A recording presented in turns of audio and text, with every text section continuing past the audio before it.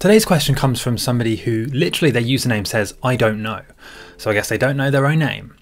And they say basically, I used to lucid dream all the time. Yeah, I used to have these regular lucid dreams every week, you know, every few days. And then I stopped doing it for a while. For whatever reason, they don't specify. They just started focusing on other things, and there's nothing wrong with that, by the way. It's, you know, naturally when you start lucid dreaming, you're going to wake up with this newfound confidence and energy. You're going to start focusing on other stuff, you know, whether that's your own business, your life, your personal goals, what you want to achieve, or whatever it is. You're going to bring that back into the waking world, and you're going to start focusing on other stuff. That's just how it works. That's just where lucid dreaming takes you. However, they say they tried to get back into lucid dreaming and found they couldn't do it. They used to do it before, fairly regularly, but now they can't do it, and they're wondering what's changed. Why is it so difficult now? Oh boy, this is a tricky one, because as frustrating as it is, there is a really simple answer to this, and that is to do with the way that your brain adapts to new stimuli. So when we learn something, we typically create a neural pathway in our brains which basically associates certain things with certain other things. Neurons that fire together will generally wire together. So you used to have a pattern, you used to have a routine where you would practice certain things, and then eventually it led to lucid dreams, right? As you say, you used to lucid dream quite a lot. Now what happens when you stop doing that is that neural pathway gets broken down. So although you'll never forget how to lucid dream, you'll never really forget everything about it. What will happen is you'll become less and less likely to have the experience because you had that break in the middle, right? Because you stopped doing it, that neural pathway weakened and weakened and weakened until eventually it's gone, right? Now, just like riding a bike, you never truly forget. However, riding a bike is actually easier to remember than lucid dreaming because it's a physical motor neuron pathway. It's something, a physical movement is always easier to remember in terms of, you know, literally as they say, muscle memory, in terms of how you remember it, than something mental, like a habit or a mental exercise. And lucid dreaming really is a mental awareness exercise when you break it down.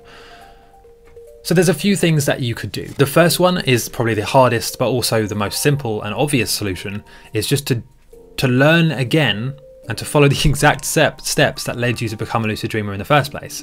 So however you learned the first time, go back and do those exact same things. It's annoying, right? And it's going to take a long time. It's going to, however long it took you to learn how to lucid dream, it's probably going to take you a similar amount of time to relearn it, because you've essentially allowed yourself to forget how to do it.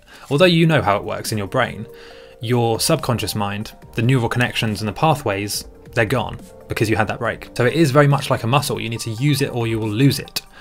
So go back and learn exactly what you learned the first time and just go through the process again. Now, there is a second approach, a sort of a backdoor way here, which will make it work a lot faster. It will get you back to the point that you were at before a lot faster than if you just learned the same thing that you did before. And that is learning a completely new way of doing it. Whatever techniques you were using before, whatever methods you were using, whatever reality checks you were using, put those to one side. Forget those for a second. I mean, you've already forgotten them, right? You're telling me you've already forgotten them. And learn new ones, new techniques. If you used a mild before, use the wake back to bed now. If you used the finger palm push reality check, use a nose pinch now. Use something different to what you were using before. Use a completely different new way of doing it.